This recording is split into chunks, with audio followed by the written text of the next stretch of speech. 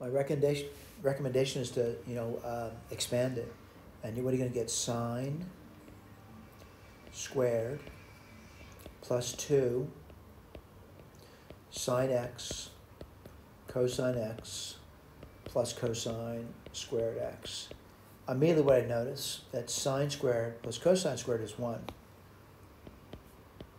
1 plus 2 sine x cosine x. What else do I immediately notice? That's an identity. 2 sine x cosine x is going to be the sine of 2x. Now granted, that may not be in the answer key, but let's take a look. And I clearly see it. It's choice A. All right? Choice A, 1 plus sine 2x. Again, I want to go look at the key. Again, they say the correct choice.